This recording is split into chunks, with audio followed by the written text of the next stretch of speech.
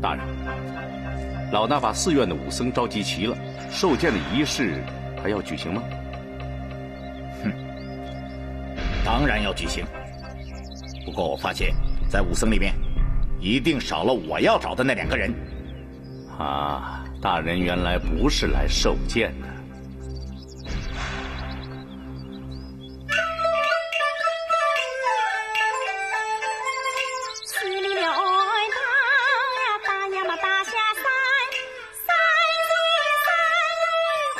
齐少正谋插是非了，是不是刚才那些戏灵？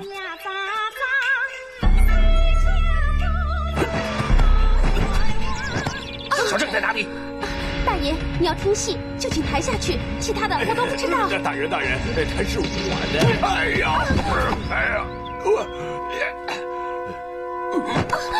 那是怎么回事啊？怎么了？哎，于大人，你怎么了？于大人，他老婆在我们手上，不怕找不到齐少正。哎，于大人，他怎么敢打你啊？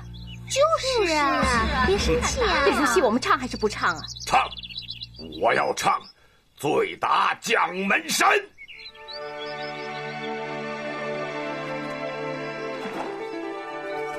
你们要回寺院里去，还不如跟我们一起走呢。哎，何姐姐说的对啊，反正南少林我们是待不下去了，不如跟红川姐妹远走高飞吧。是啊，不行，南少林要遭受灾难。 这一次，我再也不能离开了。可你们要是落在谭飞手里，那还有命吗？法正，赶快回寺院，帮找找你有急事啊！快走啊！姐姐保重。哎，谭志，红莲姐姐，我三角，你快走吧，快去吧，快去啊！好吧。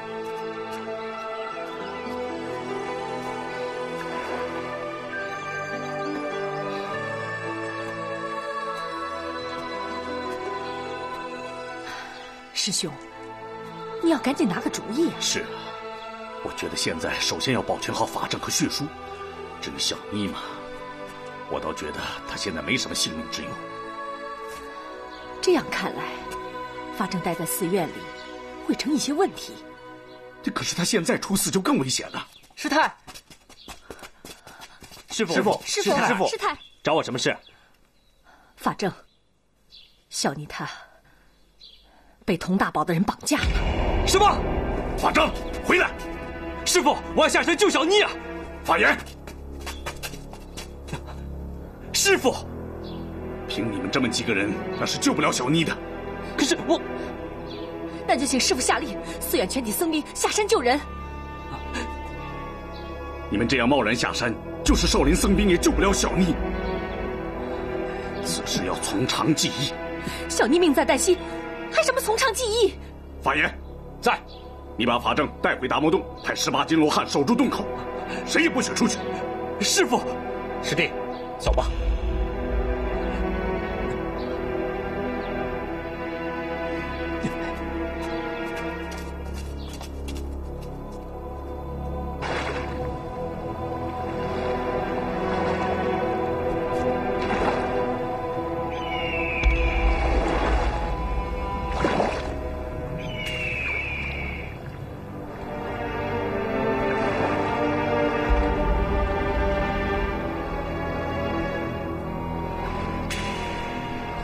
哎啊！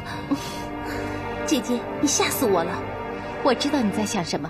谭志的老婆出了事，你是担心她吧？哎，是又怎么样呢？我也帮不上忙。哎，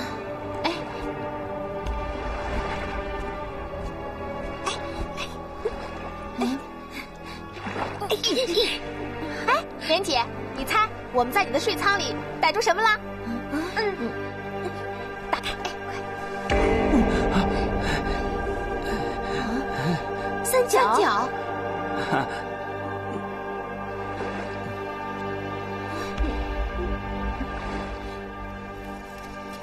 法正，我们该怎么办？师父不同意，我们就偷偷下山。法正，不得了了！法静他独自下山去了。什么？你怎么不拦着他？我拦得住他吗？差点被他给摔死。三角呢？他怎么不露面？他呀，我看是叫红川的姐妹们给拐跑了。死性难改，没了谁，我照样下山救人。法正，你好大的口气啊！那18金罗汉可不是好打的呀。为了救小妮，再难打我也要打。这就真是想去找死了。长老，你醒醒啊！你们是谁呀？长老，我是法正。法正是谁呀？你是从北少林来的那个小和尚？对，就是我。你以为你功夫厉害，想跟18罗汉玩一玩吗？长老，我只想打出达摩洞啊。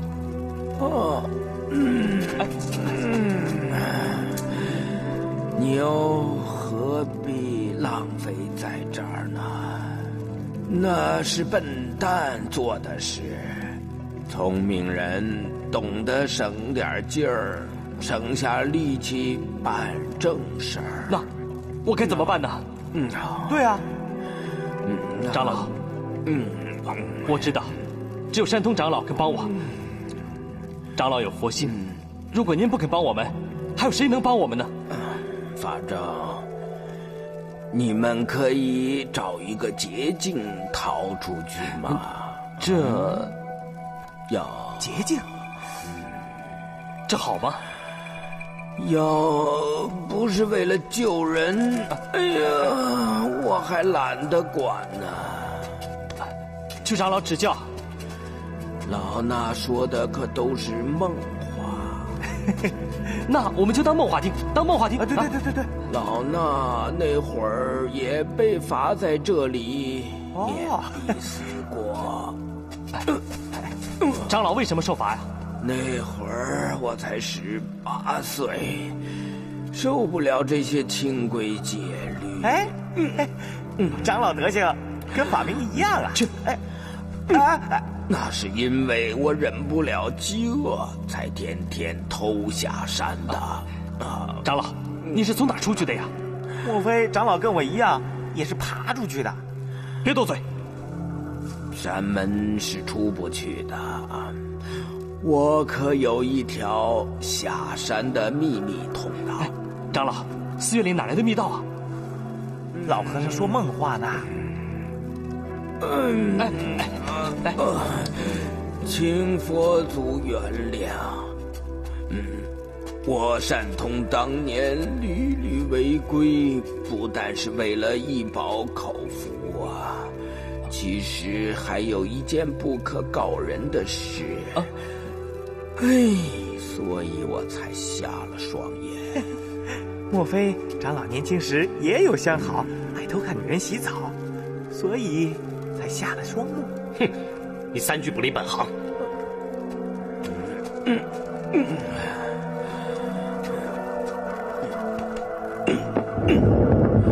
佛祖恕罪，佛祖恕罪。多谢长老相助，走。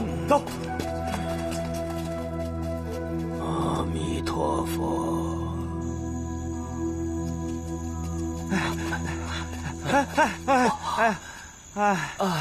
我还是先回家饱餐一顿，换件衣服，再去救人啊！都什么时候了，你还惦着这些？这有什么呀？我们现在这身打扮，哪儿也去不了，去换件衣服，再去救小妮。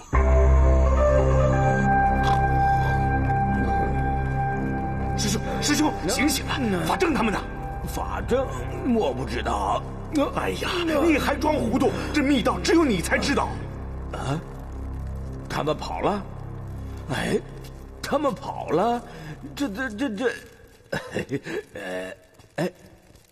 师弟啊，难道你就忍心让这几个孩子下山送死吗？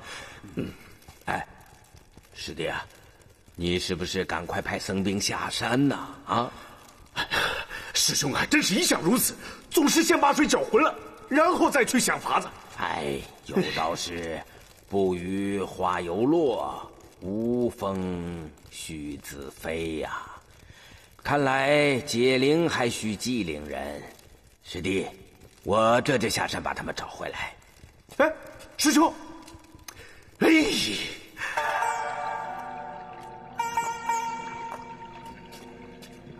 头领，我们这样做到底为什么？哼，谭飞设计诱捕戚少正，我们绝对不能让他把头功抢去，否则我们和佟大宝谈判还有什么筹码？首领是要抢戚少正。如果戚少正被我们搞到手，到时候佟大宝，我让他怎么样，他就怎么样。首领，高明啊！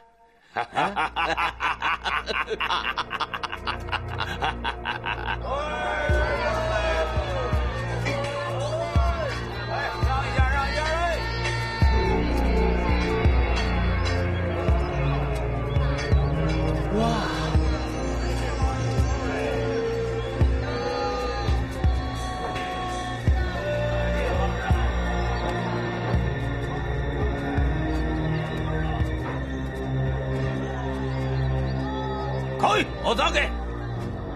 这位客官，您说什么呀？混账！要讲中国话。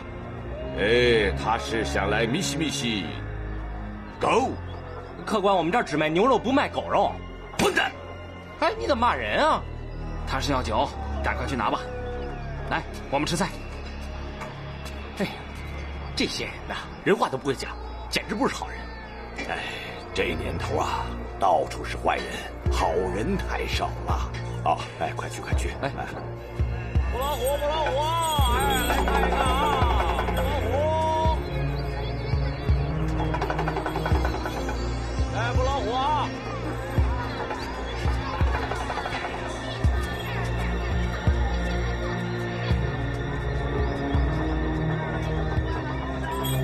不老虎！这家同志的不老虎啊！不老虎！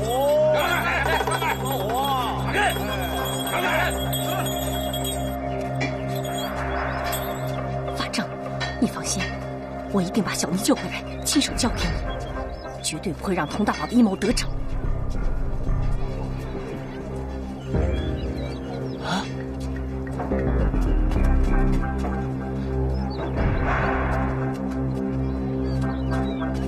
哎，你来干什么？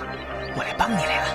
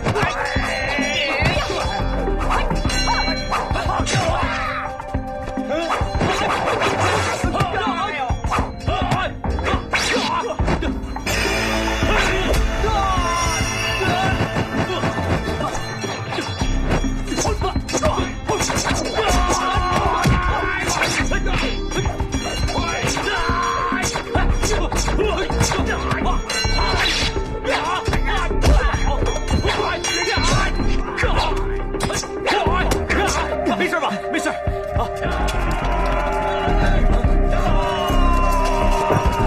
齐少正，看今天往哪里跑！我们上当了，快走！鬼四郎，我杀了你！快走！上！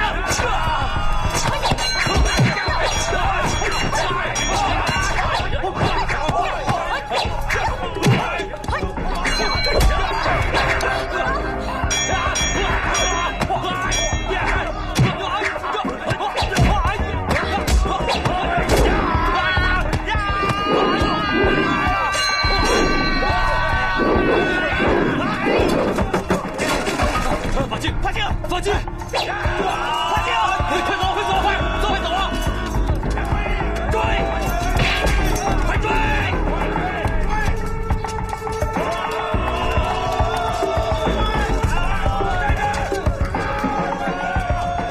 不行，我要救法镜。不行，全是倭寇和追兵啊！那就不救他了吗？先把他送到安全的地方再说。快扶着他，快！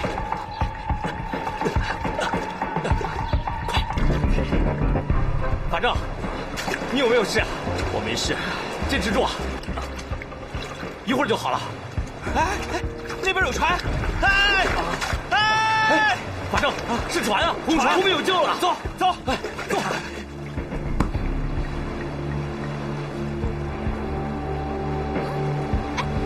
姐姐们，快来看呐，那水里有人！什么？那水里有人，看见了吗？哎，怎么了？怎么了？莲姐，莲姐，你看那上，那水里有人啊！哎！哎！哎，那不是谭志吗？对，快把船开过去，把他们几个拉上来。哦，快点儿！这怎么回事？谢谢啊。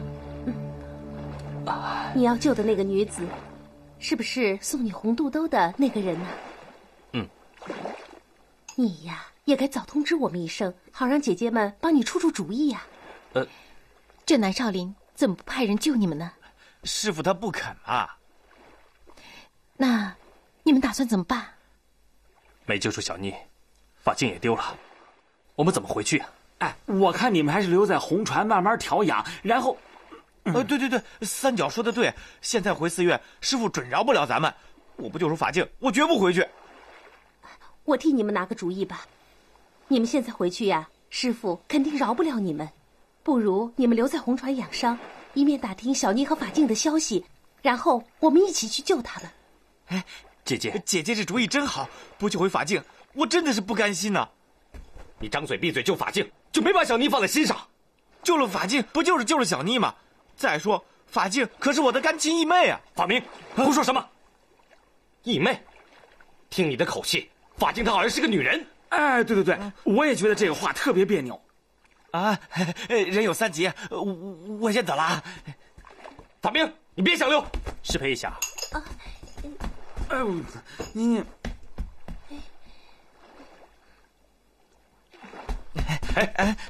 你说的是真的吗？法能。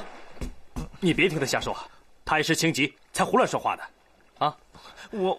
我不瞒你，法镜她真是个女人，啊、这是真的，这是真的，是真的。你早知道她是女人了，告诉我呀！你这人，法正，我们是不是朋友？是不是兄弟？是。既然是朋友，是兄弟，这么大的事情你为什么不告诉我？你现在就跟我讲清楚，要不然。你就不是我法能的朋友。法能啊，这件事儿一时半会儿说不清楚啊。法镜她跟你一样，都有了深仇大恨，她是为了给父亲报仇，才冒险女扮男装来到南少林学艺的呀。我弄不明白，你明明知道她是女的，还替她瞒着，你难道不怕寺规的处罚？这是为什么呀？我同情她的遭遇，钦佩她的意志，所以……哎，兄弟。我看这件事儿，你就睁一只眼闭一只眼算了。法镜师弟他呀，不是师妹啊，跟我们关系都不错，你忍心出卖他吗？法能，我现在是法镜的干哥了，不看僧面看佛面吧？啊，你是他干哥又怎么了？那法正该是他什么人啊？多少日子跟法镜同床共枕，早该是夫妻了。不是那个，哎呀，我。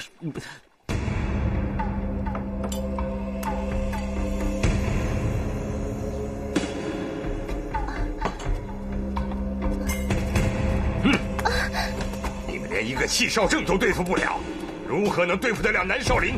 大人，要不是那倭寇大岛正雄打横抢人，气少正早就被我抓住了。他大岛正雄分明是想抓到要挟我们的把柄。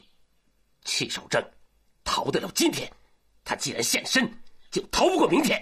你这些话我听得太多了。童大人，我们虽然没有抓住气少正，但是我们抓住了他的老婆。气少正什么时候有了老婆？就是那个老猎户的孙女。太好了，有了这个人质，就不怕他气少正不出来。人呢？带上来！放开我！放开！就是他。你就是戚少正的老婆？是。你们已经圆房了？对。和尚怎么能有老婆？哼，太监都能长胡子，和尚为什么不能有老婆？你把童真真的给了一个小和尚？是又怎么样？不，我不相信。我活是他的人，死是他的鬼。一个和尚怎么能毁了你的童真？不，我要亲自验证这一切不是真的。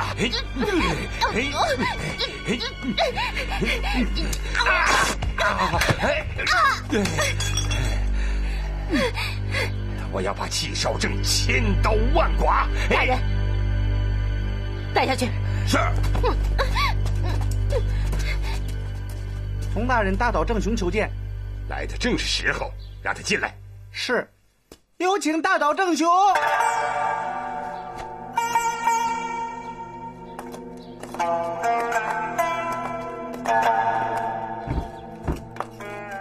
童大人，我又给你带来一件礼物，不知又是什么货色。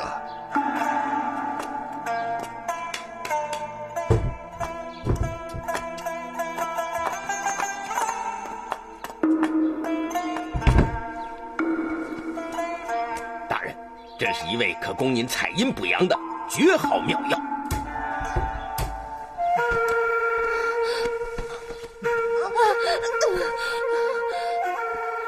童大人，这是南少林寺的小和尚。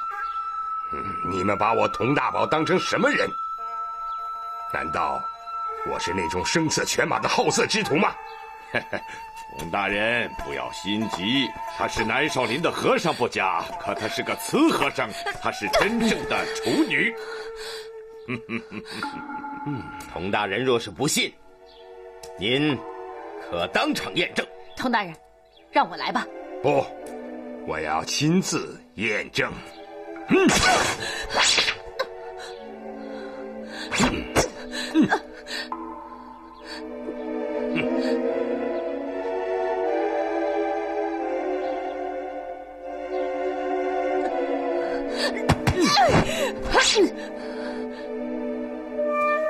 一个女子竟然能混到一个和尚庙里去，一定是有相好的做内应吧？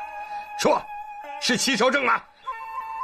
为了戚少正，我先留着你，带下去。小尼，我如果是戚少正的话，我肯定会舍了性命来救你。可他倒好，你看清楚了吧？好了，你别说了行不行？他根本不是你说的那种人。那你这话的意思是，他会来救咱们？他要是知道的话，肯定会来救我们的。那还差不多。不过我真的希望他别来，不希望他冒险。为什么？你怎么那么糊涂啊？你想害死他呀？童大宝他就想利用咱们两个，把他引下山，好抓住他。那么说，我们完了。大汉哥，咱们两个也算是死里逃生了，还怕再死一回吗？我倒无所谓，我在这世上除了你和爷爷，没别的亲人，再死一回没什么。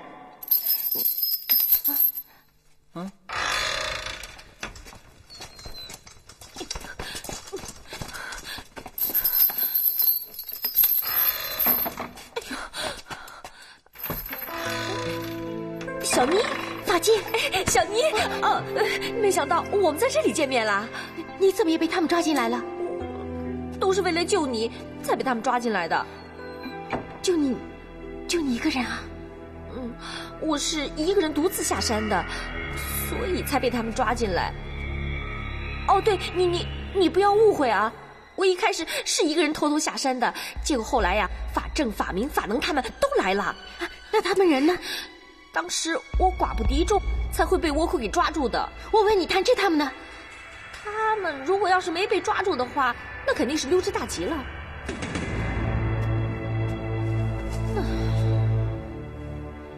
要是真能跑掉，那也算是好啊。好什么呀？他偏向我们不管死活，真不够兄弟情谊。死又有什么呢？我绝不会连累谭志他们的。小妮，你真了不起，自己都落入虎口了，可是还一心替法正着想。怪不得法正师兄心里始终挂念着你。他心里有我，惦记我，可是他自己不敢承认。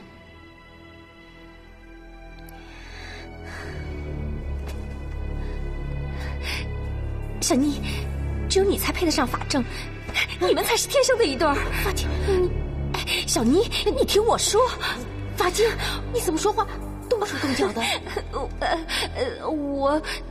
谁让你长得这么漂亮来着？你这个和尚说话不知道羞臊。你笑什么？小妮，你在跟谁说话呢？哦，是我。我是法静。法静，你一个和尚怎么关到那里边去了？你的意思是我应该到你那边去了？你一个出家的和尚真丢人。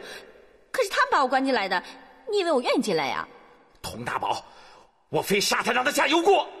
大憨，你别那么着急，我法静可是出家人，小妮她也是佛家弟子，我们佛家弟子讲究四大皆空，谁要有一丝杂念呀，佛祖是要惩罚的。你说对不对呀，小妮？怎么，你还是不放心呀？哎，看来呀，你还是没有放下尘心。我可是干干净净的。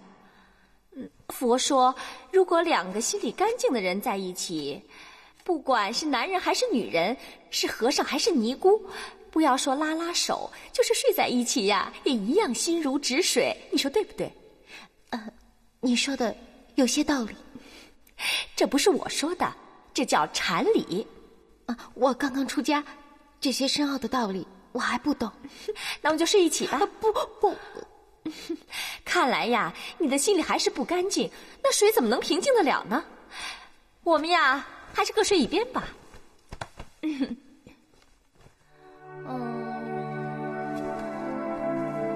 南无大慈大悲救苦救难广大灵感观世音菩萨，观世音菩萨，弟子法敬三称三拜，南无佛，南无法，南无僧，南无阿弥陀佛。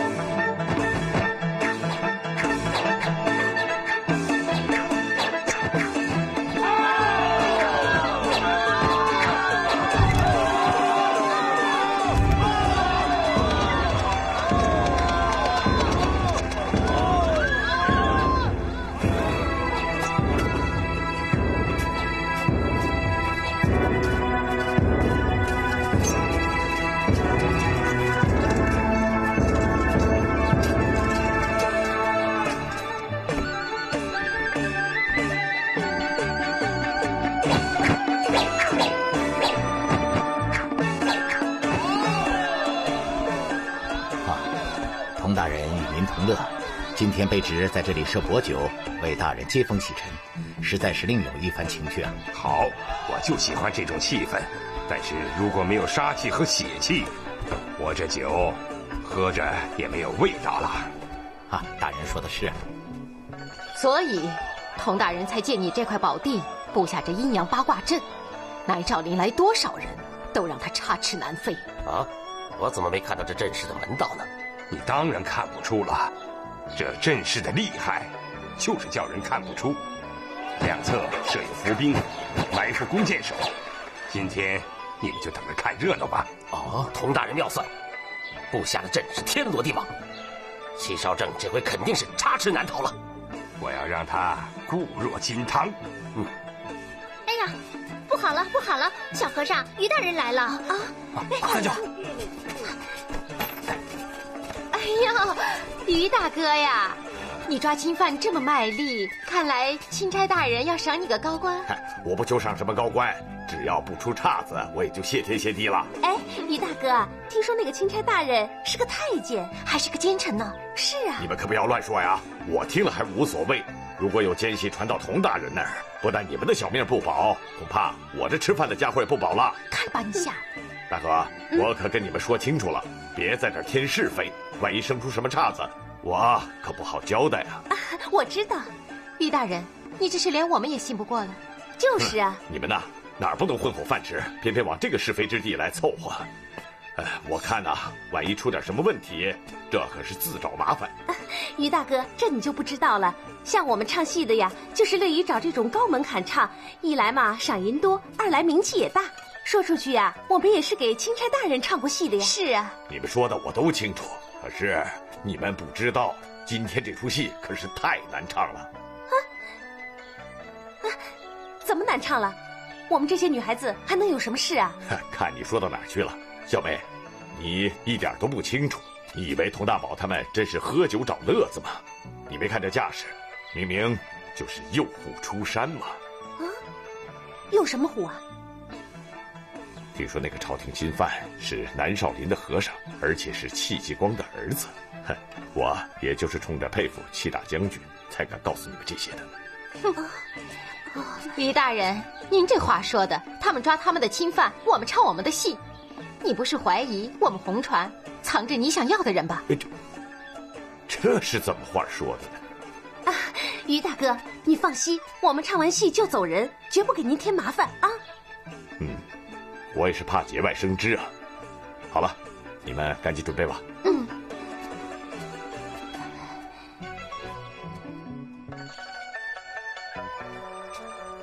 大人，我就是担心他们不来啊。他一天不来，我等2天；2天不来，我就等3天。我就不信，戚少正他沉得住这口气。好，大人请。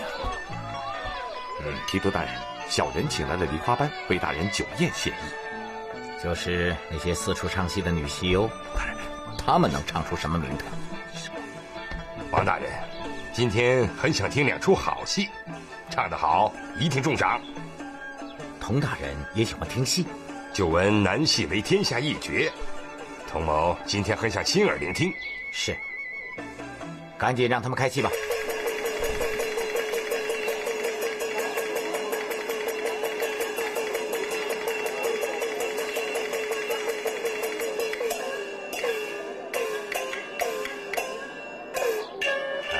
好。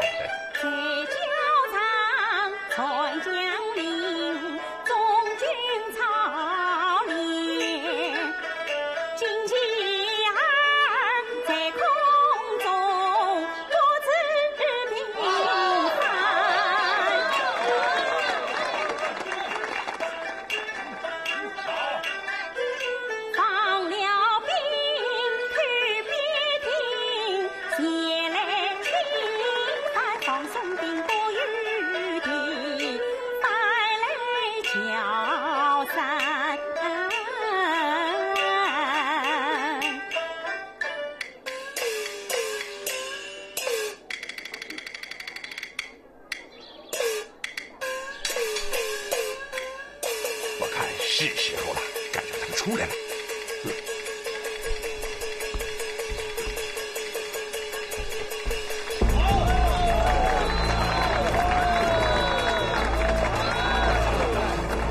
喂，哎，他们来了啊！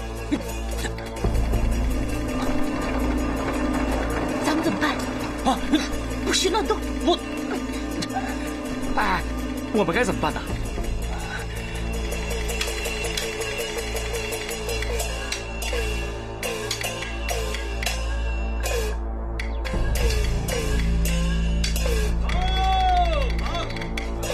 告诉他们，好的，反正他们在台上，正好可以提醒他们。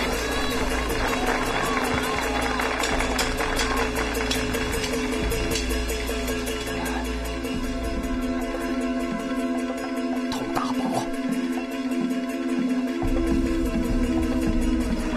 红船的姐妹们，红船的姐妹们，你们千万要告诉法正，别让他上佟大宝的当。姐妹们，求你们告诉谭志，千万不要再下山了。你们给我住嘴，听见没有？小妮，你该生不生说什么将门之后？哎，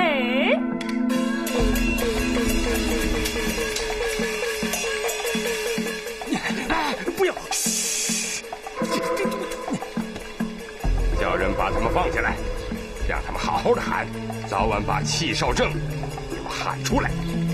来，喝酒。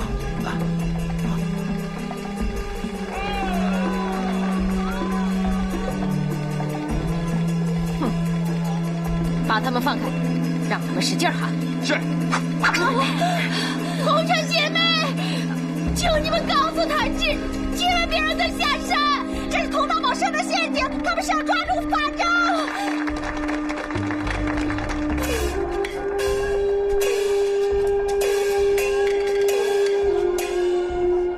红川姐妹，快叫谭志来救我们，杀了佟大宝这狗贼！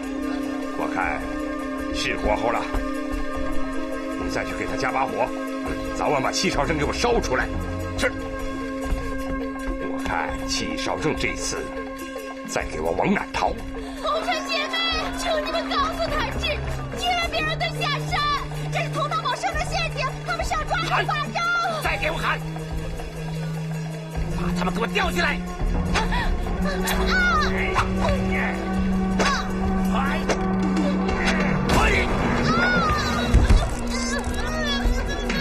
兄弟，大爷，老虎终于下山了。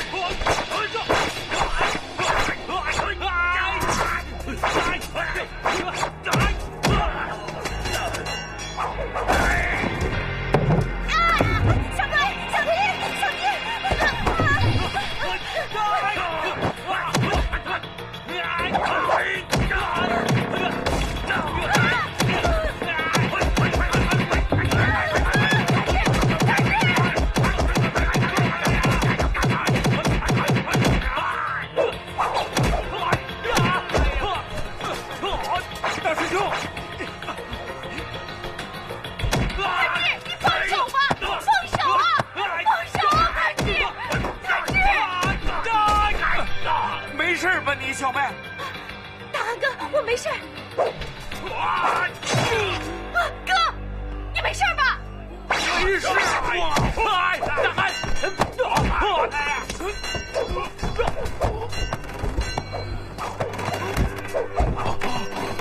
哥，你没事吧？大汉。我没事。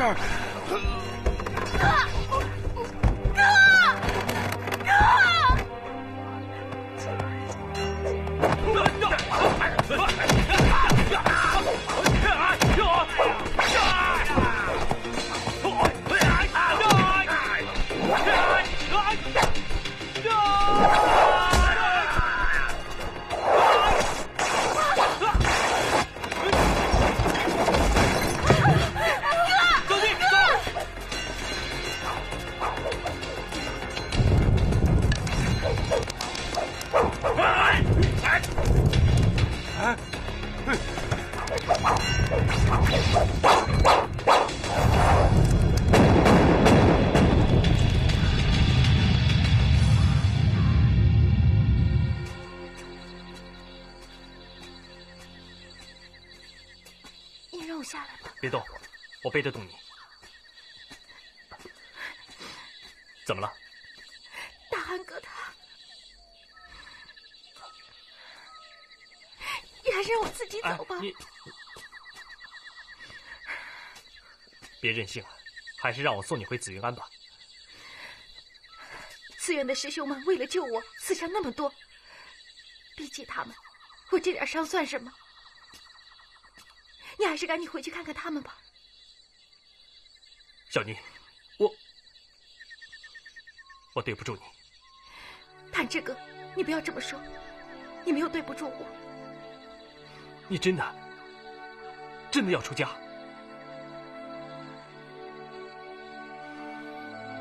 你是个好姑娘，脚下的路还很长。你不要再说了。小妮，即使没有我，你也一样可以生活下去，一样可以找到自己的幸福。你为什么要这么说？为什么？因为我给不了你幸福。也许明天我就会死在佟大宝的手里。不要说死，否则他一定会保佑你的。你让我说下去，你也要振作，你不要因为我而失去你的幸福啊！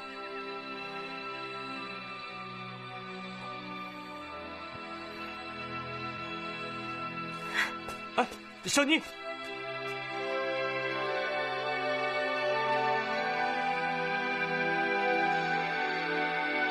法正、法镜、三角、法明、法能，你们几个擅自下山，按寺规当逐出寺院。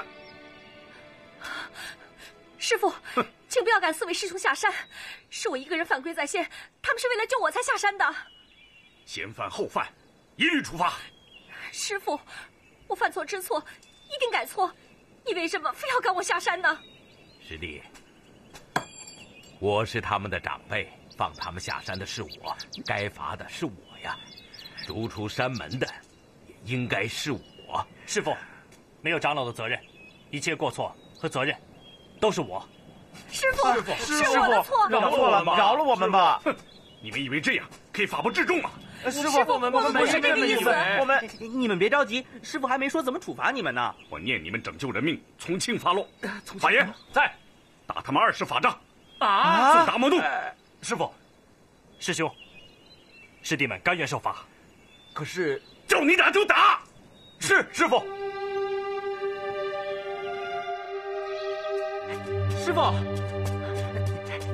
师父，20法杖还不把人打死了？师父，你想想，法言师兄和法正师兄正有心病，执杖师兄个个力大无穷，那一杖下去还有轻重啊。哎，你说的也是啊，我怎么偏偏要打法杖呢？对呀，师父如果真的要从轻发落，就应该让几位师兄回草房好好练功，再罚诵《般若经》1000遍、10000遍也行啊，偏偏要罚20法杖。哎，你快去跟法言讲，一定让他们轻点打，千万别把他打坏了。哦，弟子明白了。啊，哎，回来！这话只能对法言一个人讲，明白了吗？明白了。去吧。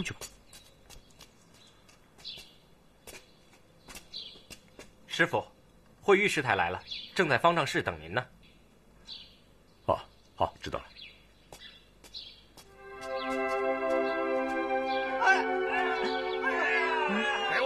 打！大师兄，大师兄，使劲打！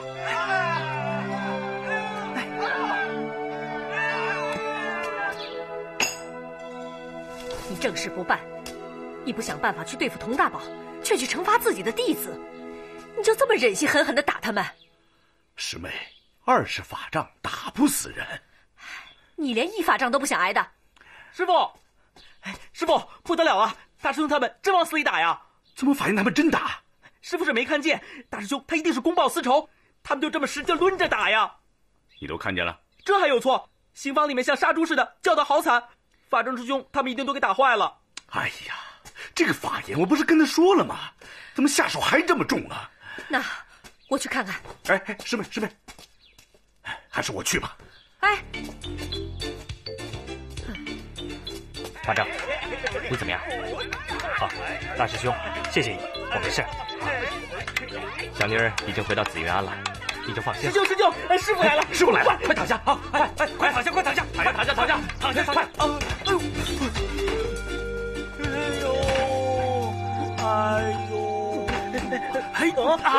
应该是我趴着才对吗？哎，错了。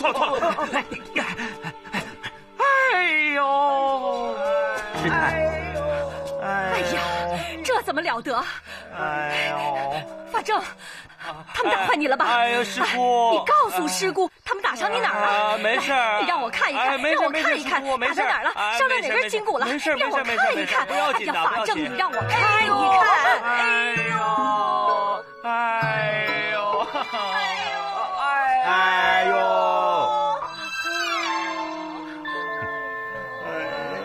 法爷在，把他们押回达摩洞，面壁思过。是。20法杖打完，心无牵挂。我不想这个哪挨得舒服啊？大明，三角，是不是还没挨够啊？我再打你一下怎么样？睡觉。三角，你又欺负我！行，睡觉了啊。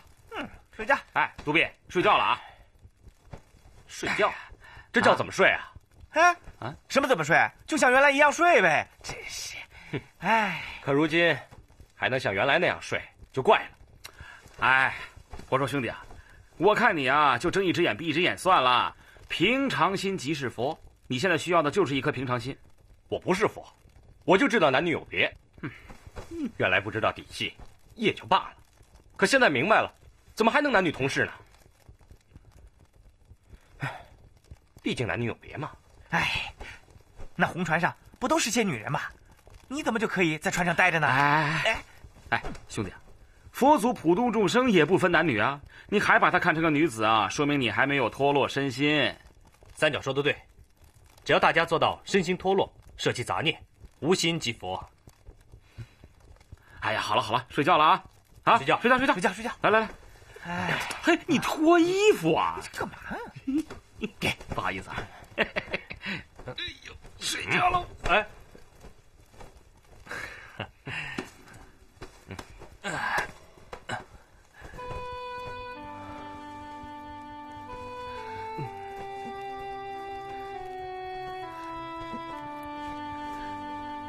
法正师兄，你在想什么呢？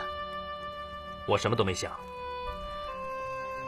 你是不是在想小妮要落发出家的事？睡吧。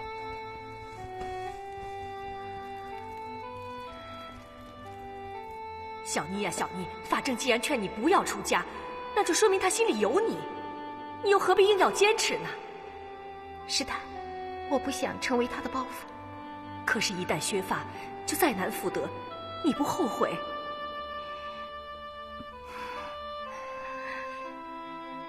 小妮，你还记得单通长老为你开的一剂药方吗？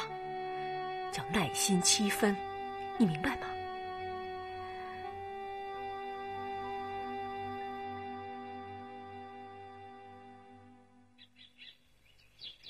戚少正现已现身南少林。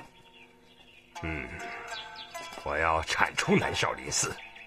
大道君若能助我一臂之力，剿灭了南少林，福建的通商权就是你的了。洪大人能说话算数吗？大岛君，你忘了，我们可是割发盟过誓的。佟大人的兵马3天之后3更前能赶到南少林吗？一言为定。有您这句话，大岛也绝不会让佟大人失望的。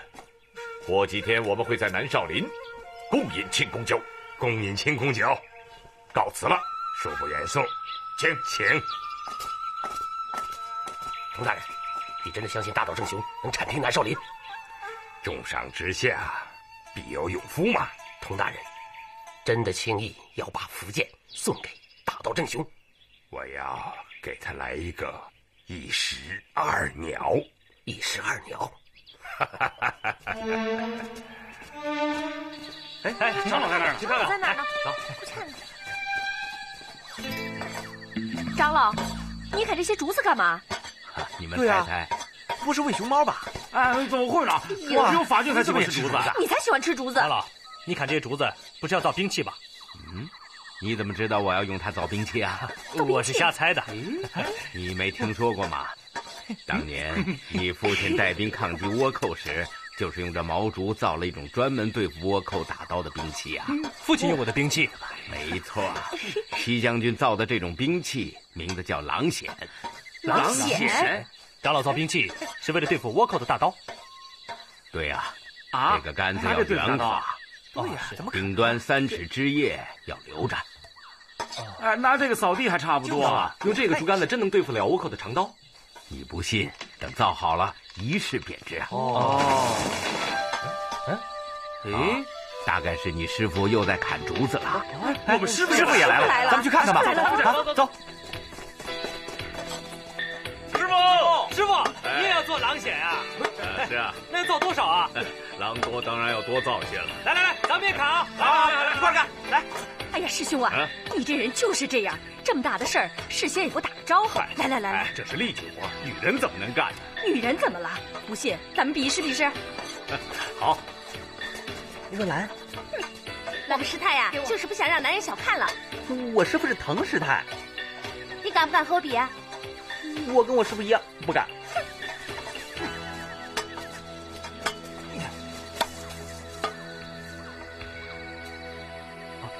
小妮，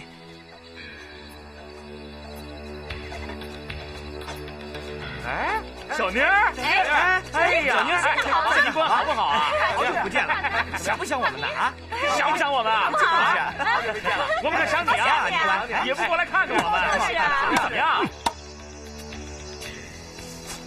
你们注意了，现在这狼筅没有毒，到对付倭寇时就会涂上剧毒，大家要小心了。现在可以操练了。好，大家听着，现在需要有人假扮倭寇，以便于有力实战。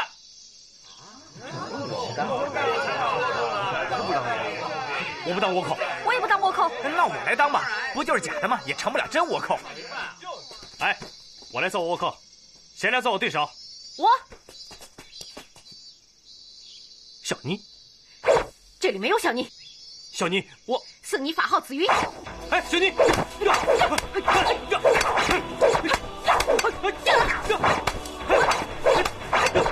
这是演练，不是真的。演练就是实战，见到真枪没有半点虚假。小妮，你听我说呀。小妮，你已经死了。你。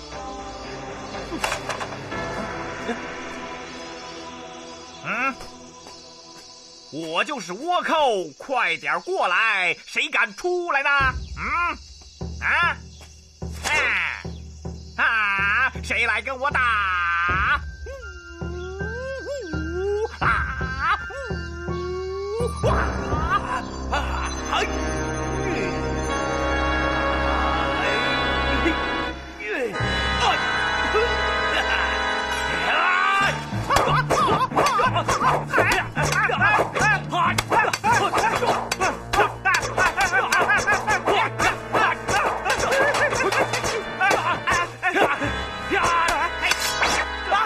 法能，你看清楚一点，我可不是鬼四郎。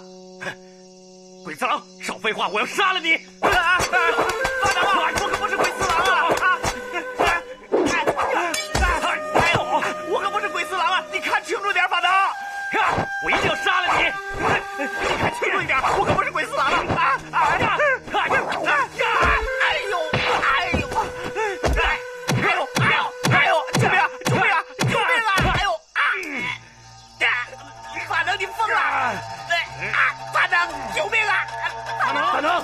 起来！大能，你看清楚，他是法明啊！没事吧？没事。法能把我当成鬼次郎了。他是法明。法能，你弄错了。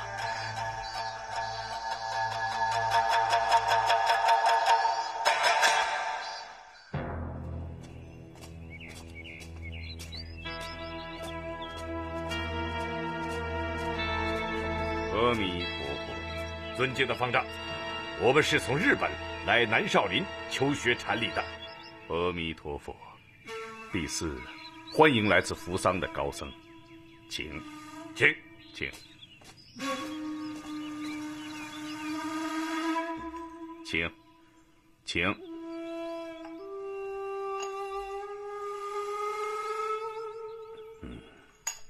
大和尚洞山师傅的法号让我想起了唐代东瀛高僧，名叫洞山良价。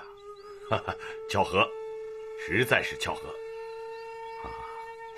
洞山良价有一句很出名的禅语，是什么来着？西天，我们东瀛有这么个和尚吗？好像有。笨蛋，干嘛给我起这个名字？宝镜三昧这本四言诗集你们都读过了吧？我想起来了，方丈所说的是不是于唐国师写的？诗集就是洞山良价的94句诗啊。方丈说的我不清楚，可是我听于唐国师说过，佛法本来没有什么，吃饭、穿衣、吃茶罢了。这吃茶、吃饭又穿衣，其中蕴含着很深刻的禅理啊。于谭国师是说佛法原本没什么特殊的秘密，和我们平日喝茶、吃饭、穿衣一样平凡。两位师傅远道而来，还是早些回去休息吧。对不起，方丈，我们是来求学的，还请方丈多多关照。阿弥陀佛，不必客气。两位师傅，请。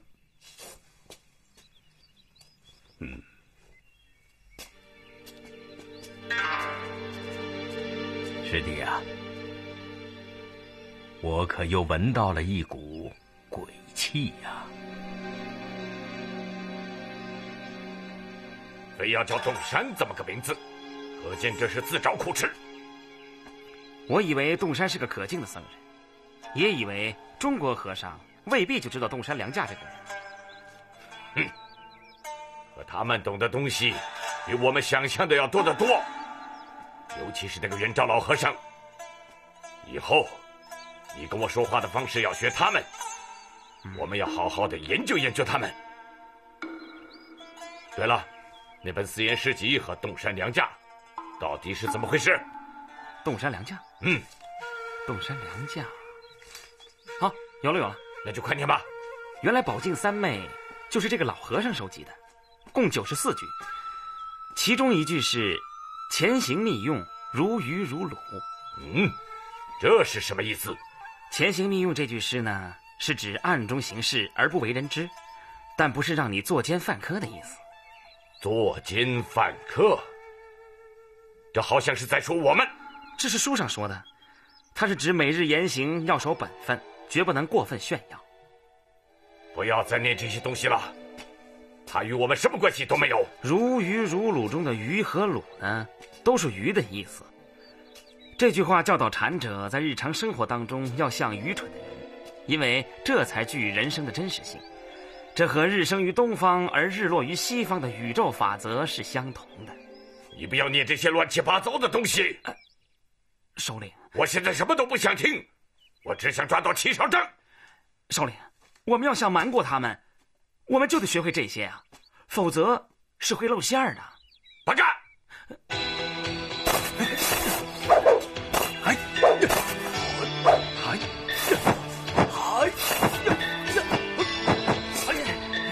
法丈，过来！啊，快帮把手！哎，什么扁豆啊，什么黄瓜呀，总之最好的菜，你帮我多摘一点。师兄，这是要招待什么贵宾呢？你们不知道吗？今天啊来了远方的客人。客人不是从京城来的吧？嗨，京城算什么？人家可是从扶桑来的。哎，晓得吧？倭寇啊！啊，他们说的没错，好像是几个日本和尚。方丈说让我们好好的款待他们，可是我们寺里也没有什么大鱼大肉的，不过做点斋菜给他们吃吃。还给他们弄什么菜？师兄，你们需要什么尽管说，我们有的都给你们。好，弄点新鲜水果啊！啊，好，我去啊！还有水果呀，你快去！倭人和尚嘛，师傅干嘛对他们这么热情啊？就是，这还用问？礼仪之邦嘛，干活。切，走吧。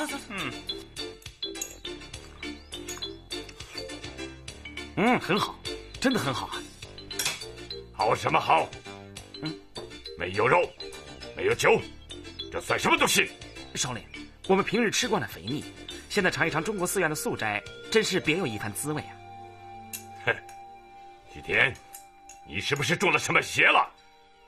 首领，不就是吃饭吗？不知为什么，自从我进了南少林寺的那天起，我就觉得心神不宁。你说为什么？首领，也许我们做了个错误的选择。胡说！首领，怎么办？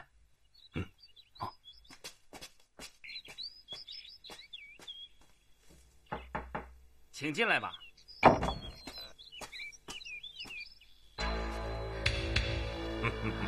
河野小姐，我们真是冤家路窄啊！河野小姐，这个世界真是太小了，我们又见面了。你真是胆大包天，居然敢混进南少林！河野小姐敢做的事，我当然也不怕。你想在这里捣乱，真是妄想。河野小姐，你也是日本人，我们就一起合作对付南少林吧。你真卑鄙！如果你要是不乖乖的听话，你是不会有什么好结果的。你们想威胁我？告诉你，只要有我在，你们就别想得逞。你别忘了，你母亲的生命还掌握在我的手里。要不然，我就向方丈告发你。你们想让我干什么？很简单，夜深人静3更的时候，你把山门打开，把我们的人放进去。即使我帮了你们，你们肯定也成功不了，因为你们根本就不是南少林武僧的对手。河野小姐，你不要太小看了我们。只要你真心帮我们，你会得到应有的奖赏。要是你出卖了我们，你应该知道，我们就和南少林同归于尽。你相信吗？我相信，像你们这样的人，是什么事都能干得出来的。你的悟性很好，那你现在就可以回去了。等到3更天，你把山门打开就行了。你现在没有什么考虑的余地，天黑的时候我在这等你的消息。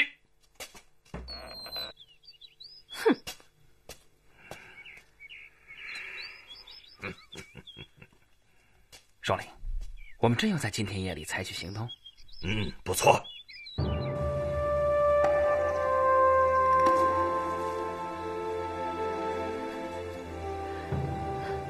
妈妈，我该怎么办？魔鬼就在我身边，他们就要对南少林寺下毒手了。妈妈，花子绝不是胆小鬼，可是为了你的生命安全，我却不敢向方丈揭露他们。妈妈，你说我如何才能去制止这场罪恶？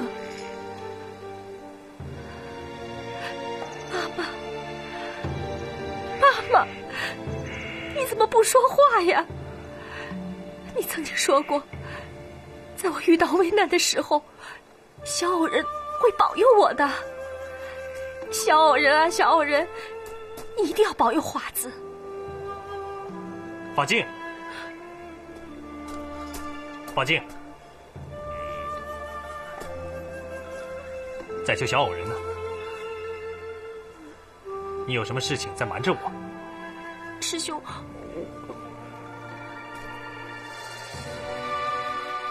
把真相告诉我。师兄，昨天寺里来的那几个日本和尚，根本就是倭寇。倭寇？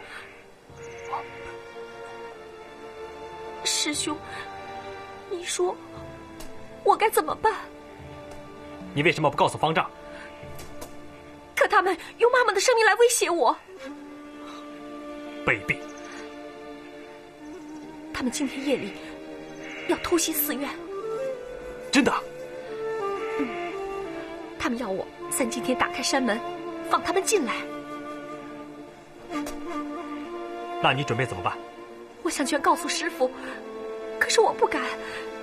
如果师父他知道我是女人，而且是和倭寇乘同一条船来的倭人，他会怎么看我？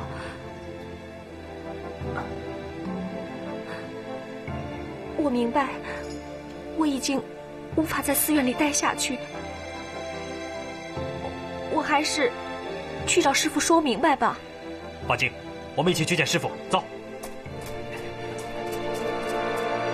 法镜，你们站住！你敢偷听我们谈话？法镜，你这事瞒着我就不对了。难道你还没有把我当成你的生死朋友吗？我只知道你是个女人，但我还不知道你是个倭人。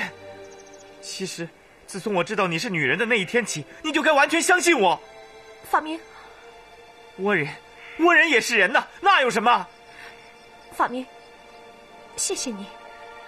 不过，你是倭人这件事，现在跟师父讲，那是不明智的。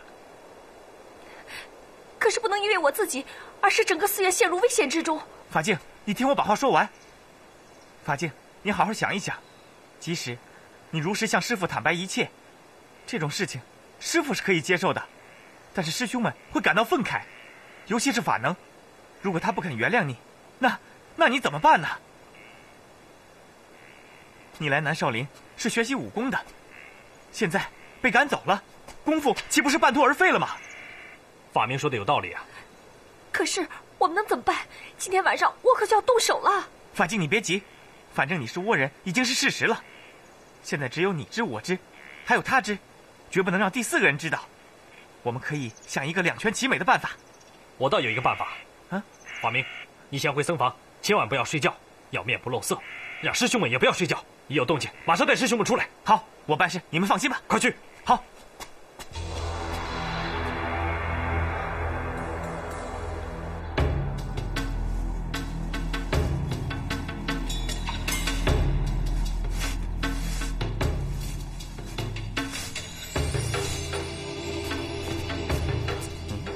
这边请。方丈居然也这样辛苦？这是我们出家人每天必须的作务，何为辛苦？这叫一日不做，一日不食。身为僧人，不可不劳而获，不可夺人所好，要自食其力。哦，这就是说，出家的人不劳动就不可以吃东西了？你理解错了，身体的劳动成为作物。我们出家人劳动不是为了生活，而是为了作物。作物是为成就佛的心愿。既然如此，作物会使人感到幸福。一日不劳动不作物，再好的食物也无法下咽。方丈真是令我敬仰万分。东山师傅非常敬重您渊博的学识。晚饭后设下茶道，请师傅过去讲禅，望师傅一定赏脸光临。好，到时候我一定去。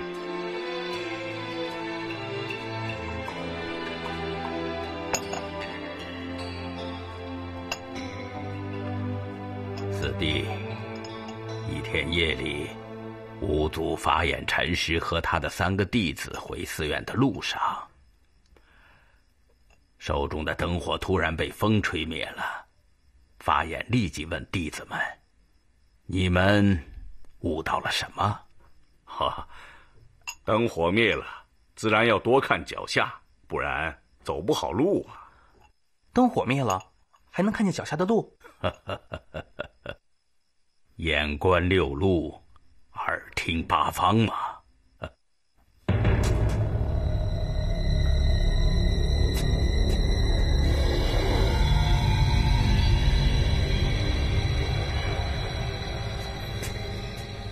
师傅，你看，夜里3更要放倭寇袭击，寺院里有内应，更需防备。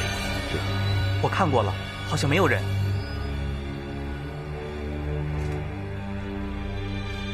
师兄，我得去客房和洞山和尚喝杯茶，下2盘棋。现在天色还早，你先闭上眼，养养神。恐怕有人是有眼无珠啊！吴凡，陪师傅跟客人下棋去。我真不明白，这都什么时候了，师傅还有心下棋？吴凡，你忘了带棋盘了？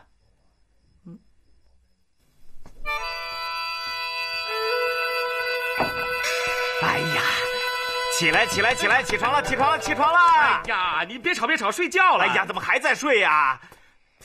起床，起床，起床，起床，起床！三角就你还在睡？喂，你办了1天的倭寇，你还没有办够是不是啊？神经病！哎，你们敢不敢跟我打赌？如今我法明修炼的道行比你们高。吹牛吧你！你拿什么来证明你比别人高啊？不比不知道，一比就知道了。如果我输了，我请你们吃大餐，怎么样？法明行了，你那点本事谁不知道啊？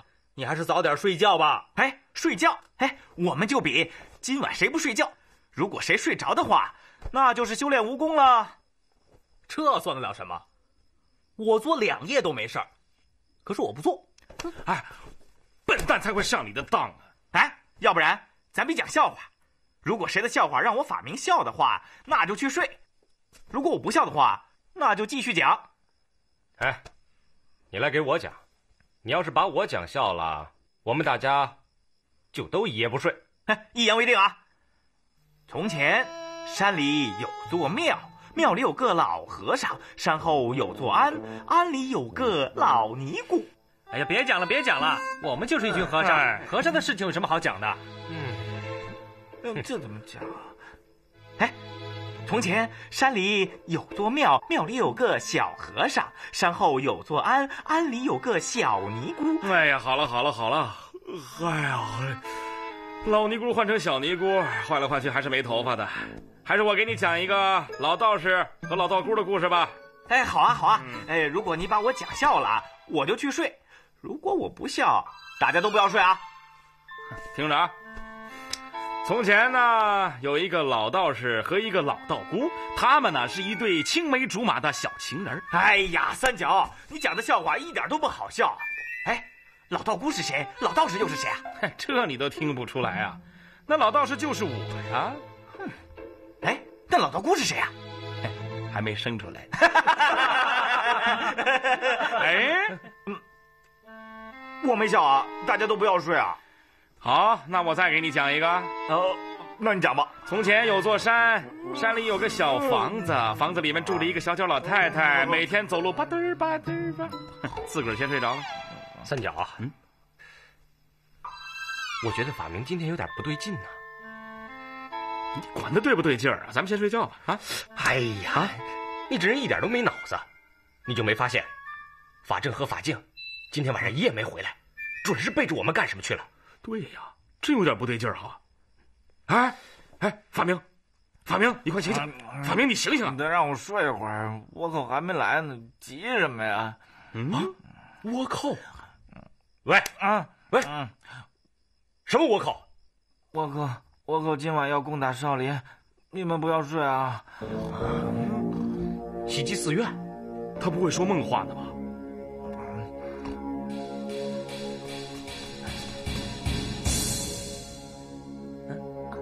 是法正和法静吗？长老，师傅他去和日本和尚下棋去了啊！这太危险了，师傅怎？化解邪恶与杀心需要很大的佛心和智慧。你们的师傅之所以这样做，那是为了救人呐。这种恶人也需要拯救吗？恶人才更需要拯救。日本茶道讲和敬清寂，你们的师傅，他应该去啊。可是那些人绝不是讲什么和敬清寂的禅者。那你怎么看呢？我担心他们会对师傅下毒手。法镜，你有些太天真了。其实你心里比谁都明白那些人的底细，可你没敢说出来。你的师傅连恶魔都敢拯救，难道拯救不了你吗？长老，我的事你都知道了。我知道什么？你们嘀咕些什么？没什么，长老。你们明明在说话，还敢说没有？啊，长老，法镜有事要求你。法镜，如果我没猜错的话，你是个懂日本话的人。啊，长老。你既然这样精通日语，一定懂得日本茶道。长老，哎，你懂就懂，不懂就不懂了。长老，我懂。懂就好。长老，你们是不是觉得我不是中国人呢？你是中国人还是外国人，这有什么关系？我只知道你懂日本话而已。长老，可是南少林寺没有一个和尚是外国人。这又何妨？你法镜如果真是外国人，那不就是南少林寺第一个外国和尚了吗？多谢长老宽恕。可我是个倭人。哎，倭人也是外国人。法镜，你大可不必担心，只要你是个男人就成。法镜，你应该利用自己的长处，现在就给你师父表演一首茶道技艺。这真是一个千载难逢的好机会啊！多谢长老关照，多谢，我这就去，谢谢。倭人就是虚伪多礼，快去吧，别让茶凉了。哎，法正，你留下来。长老，我留着干什么呀？啊，我先睡一会儿，等到3更天，我还让你帮我开山门呢。长老，打开山门，不正好让倭寇有机可乘吗？你怎么知道倭寇要来？我要来个开门引狗，再关起门来打狗。哎，法镜，你怎么还不快去？哦，我这就去。哎，别忘了给你师父拿点点心。是。法正，时间还早，睡一会儿吧，千万别闭上眼睛。